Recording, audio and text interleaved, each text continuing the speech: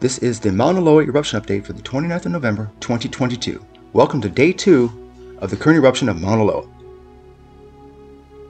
Just a few hours after Mauna Loa erupted inside its summit caldera, the eruption eventually migrated to the northeast rift zone, and activity inside the summit caldera ceased.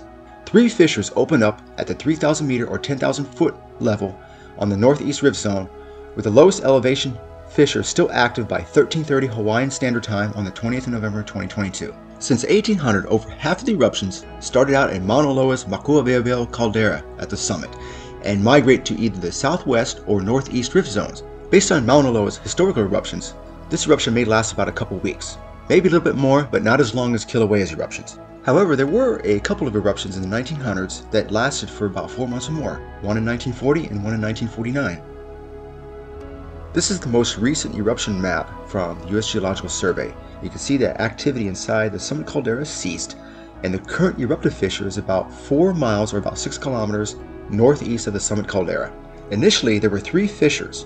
However, 2 of the upper elevation fissures stopped erupting, and the lower elevation fissure continues to erupt as of this writing. Around midnight on the 29th of November 2022, the Mauna Kea webcam facing southwest towards Mauna Loa recorded 3, possibly 4 additional fissures downrift from the 3rd fissure. This may be a game changer.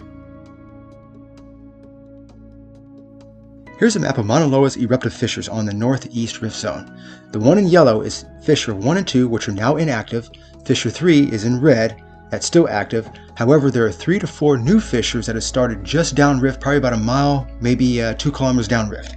As of the morning of the 29th of November 2022, this is the general area of where the lava flows are flowing from the current eruption of Mauna Loa on the northeast rift zone. As time goes on, the lava flows will start to flow north towards Mauna Kea, and then eventually towards the east, and it's going to start to make its way down towards Hilo. Here are some photos that were taken by the U.S. Geological Survey on the 28th of November 2022. The first was taken from Waikoloa, facing towards the southeast just hours after the eruption started. These next 2 photos were taken on the morning of the 28th of November, shows the first set of fissures. Here is a brief clip of the eruption that was filmed by the Coast Guard. Lava fountains have been reaching as high as 100 to 200 feet, or around 30 to 60 meters.